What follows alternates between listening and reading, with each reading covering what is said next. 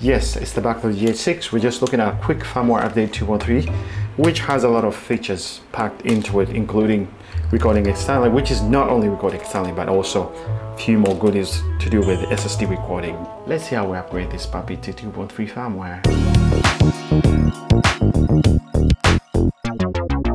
Yep, welcome back to my channel. If you're new to this channel, this is a platform that I use to share my opinions when it comes to video, audio, anything tech related. So right now, we're just going to upgrade this puppy to 2.3 firmware update. But first and foremost, before we do anything, we need to format the SSD card that we're going to put into the computer, put the firmware update, and put the SD card back into the camera. You just need any type of SD card, nothing crazy about the SD card.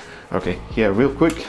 So here is the menu, Gh6 menu. If you're familiar with Lumix camera menus, this should be pretty simple. So if you can see, you have to format the card real quick.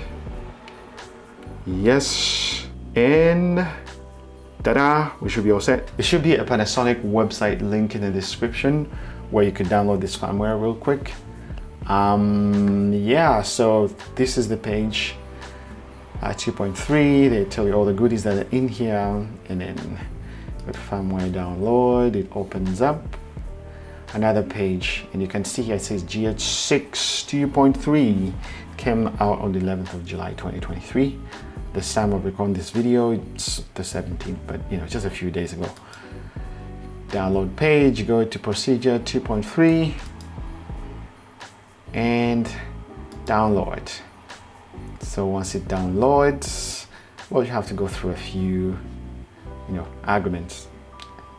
Accept, and it will start to download. So once it downloads, then we shall be able to transfer it. It comes down in two files, one that says zip and one that says bin. So we want to transfer the one that says bin to the memory card.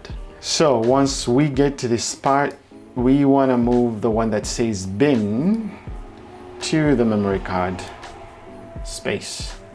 Once it transfers, then we should be good to go. So once we put in the memory card, we go into the menu, and then we go all the way down to this guy, and then we go to firmware option, and we just hit firmware update. Make sure the battery is fully charged though, and ask you 2.3. Yes, set update. We gotta reset. We go in and double check firmware version. We are on 2.3. So that's all the firmware upgrade. If you think it's very important to record externally into B-Raw, or you're a fan of recording B-Raw and you already had a Gh6, I guess this might be a very good update for you. When it comes to recording externally on SSD, the Samsung T7, in my opinion, is a good option right now. And yeah, if you found this video helpful, like the video, share the video with your friend, and I'll see you in the next video.